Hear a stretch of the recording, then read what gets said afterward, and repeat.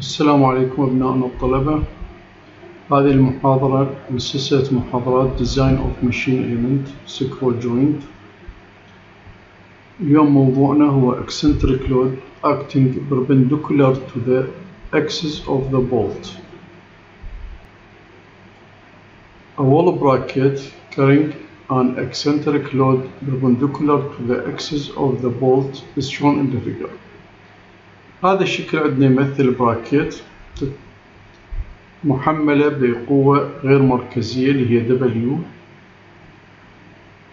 قوة غير مركزية W، وهنا راح يصير عندنا حالتين من القوة، قوة قص مباشر نسميها قوة قص مباشر اللي هي تساوي W على N على عدد البولتات على عدد البراغي، والقوة الثانية اللي تحاول تدوير الجسم حول الحافة A، تدوير الجسم حول الحافة A، وبالتالي راح يصير عندنا هنا heavy load على بعد L2 اللي هي الأبعد، لأنه تتناسب مع البعد على حافة التدوير، يعني راح يكون الحمل الأكبر على البولت 3 و 4. فالمعادلة الأولى عندنا هي معادلة الدايركت شير اللي تكون عندنا WS هي W على N، WS هي W على N، هذا هو الدايركت شير، وهنا ال N هو عدد البولتات number of the bolt أو عدد البراغي. الحمل الثاني هو التنسر لود اللي هو على البولت قلنا 3 و 4. هذا التنسر لود هو بهذه المعادلة، هذه المعادلة هي تورينج مومنت مضروبة بالL2 باعتبار الأبعد على 2 L1 تربيع زائد L2 تربيع. الاثنين هنا هو عدد البراغي number of the bolt على بعد L1 وعلى بعد L2 هنا باعتبار أنه 2 على بعد L1 وبرغيا على 2 بعد L2. لما تكون تختلف لازم نستخدم N1 للL1 والN2 والL2 مثل ما مرت علينا في المحاضرة السابقة. هنا لما كان عندنا شير ستريس وتنسل ستريس احنا راح نستخدم هذه المعادلة اللي هي equivalent tensile load equivalent tensile باعتبار عندنا شير لود وتنسل لود، وبالتالي نطلع equivalent tensile load، وهذا equivalent tensile load يساوي معادلة الستريس. راح يكون عندنا هنا ممكن نستخرج قيمة DC أو الكور دايمتر للبولت. المعادلة الأخرى هي معادلة equivalent shear load باعتبار أنه عندنا shear load و tensile load، وهذه المعادلة أيضا نساويها بمعادلة الستريس، فممكن هنا من هذه المعادلة أيضا إيجاد DC أو الكور دايمتر، وبالتالي بإمكاننا أن نوجد السايز للبولت. نأخذ مثال على الموضوع. For supporting the traveling crane in a workshop, the brackets are fixed off steel columns as shown in the figure. The maximum load that comes off the bracket is 12 kN acting vertically at a distance of 400 mm from the face of the column. The vertical face of the column is secured to a column by 4 bolts in 2 rows, 2 in each rows, at the distance of 50 mm for lower edge of the bracket. Determine the size of the bolt if the permissible value of the tensile stress for the bolt material is 84 MPa. Also find the cross section of the arm of the bracket which is rectangular.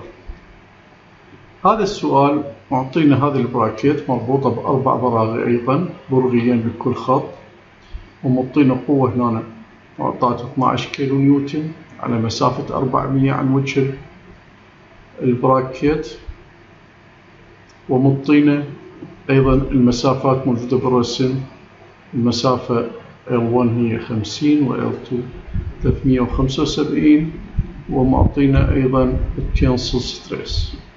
إذا نجي احنا نطبق معادلاتنا. أول شيء نطلع الدايركت شير لود اللي هو W القوة على عدد البولتات. بعدين نجي نطلع الماكسيموم تنسل لود اللي هو راح يكون على البراغي العليا اللي أبعد عن الحافة. راح يكون عندنا بهذه المعادلة نطلع الماكسيموم تنسل لود. بعد ما وجدنا الشير لود والتنسل لود نجي نستخدم معادلة الأبولنت تنسل لود. هذه المعادلة القيم كلها متوفرة فممكن إيجاد الأبولنت تنسل لود. بعد ما وجدنا الأبولنت تنسل لود احنا نفرض انه الدي سي هو الكور دايمتر ونجي نطبق معادلة الإجهاد أو التنسل ستريس. هذه المعادلة المجهول الوحيد راح يكون هي الدي سي أو الكور دايمتر. نطبق المعادلة هنا ونوجد قيمة الدي سي. من وجدنا قيمة الدي سي أيضا نروح للجدول، الجدول 11.1 نشوف الأقرب الأكبر اللي يساوي الستاندر عندنا يكون الكور دايمتر هو 11.546 للبرغي السايز مالته M14. هذا هو الجزء الأول. الجزء الثاني من السؤال هو cross section of the arm of the bracket. نفرض أنه T will be هي thickness and depth of arm of the bracket respectively. يعني العرض والطول بالنسبة للبراكيت لأنها مستطيلة. نحتاج هنا نحن السكشن موديل. الزد يساوي لنا 1/6 تي بي تربيع.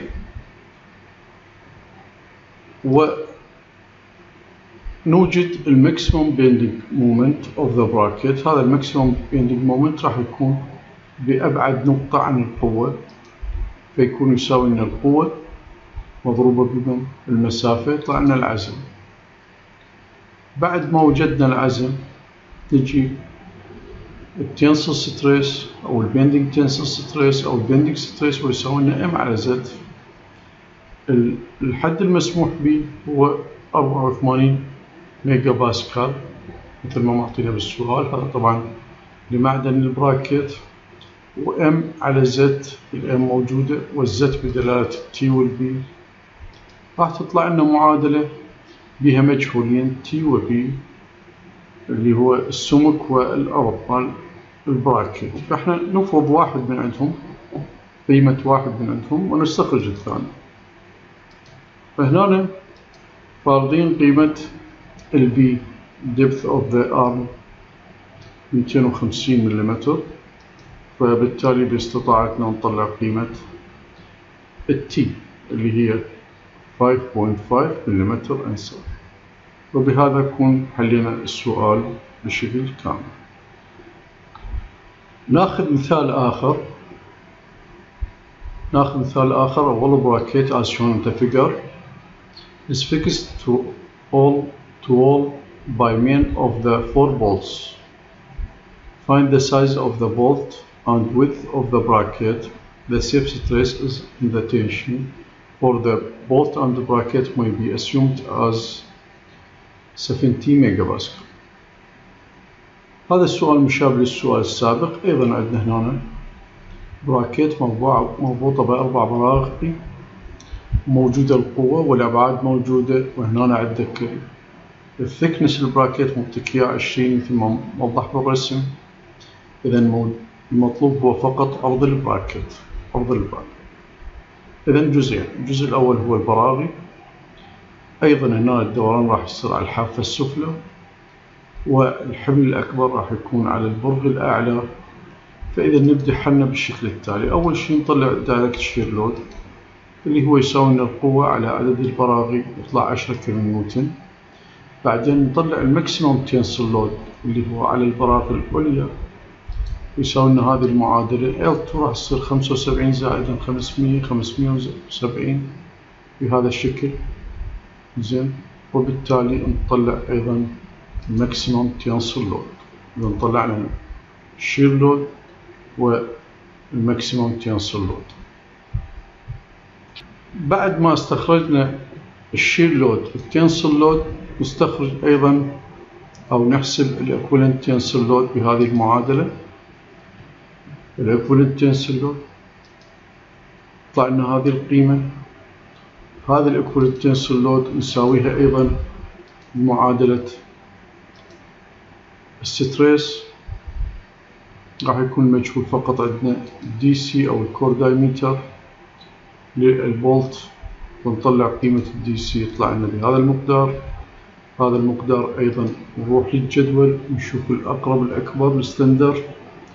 إذا كان عندنا كورس سيريس، إذا كان سب خشن، يطلع عندنا الأقرب إليه هو 23.320، والسايز للبولت هو ام27. السايز للبولت ام27.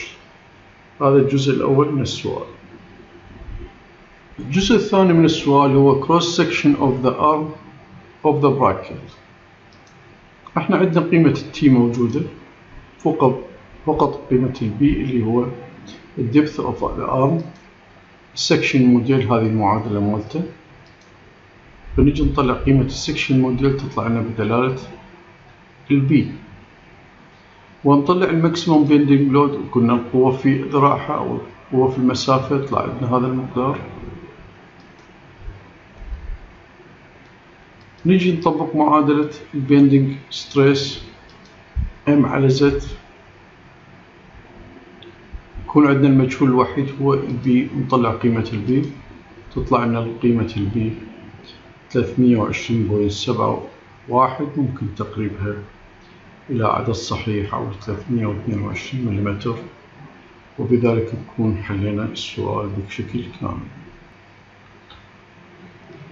المحاضرة القادمة هي Eccentric Load Acting on the Plan Containing the Bolt. شكرا لإصغائكم.